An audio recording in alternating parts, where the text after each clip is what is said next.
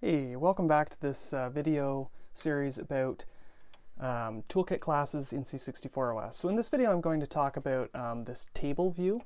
So I'm just going to make this a little wider to give us some more room. Table view is actually a pair of classes. There's the TKTCols class, which embeds the table class itself.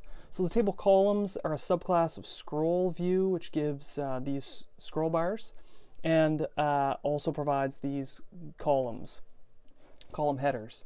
So column headers, there can be up to 10, and each one can have defined properties. So columns can have a title.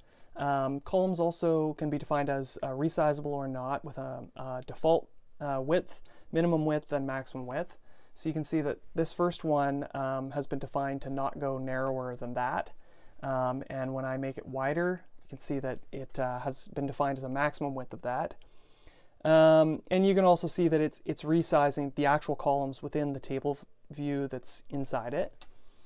If the application supports sorting the content, you can click on column headers to sort the content. I haven't done that in this test code. You can scroll horizontally, and you see that not only does the table content scroll, but the column headers are synchronized with that.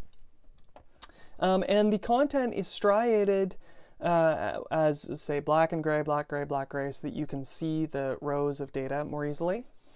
And you can click to make selections, and you can also use the keyboard to make selections. And you can make multiple selections if the application has support for it. And the view scrolls automatically to keep track of where the selection is as you move it with the keyboard. So that's an overview of tables in the toolkit of C64 OS.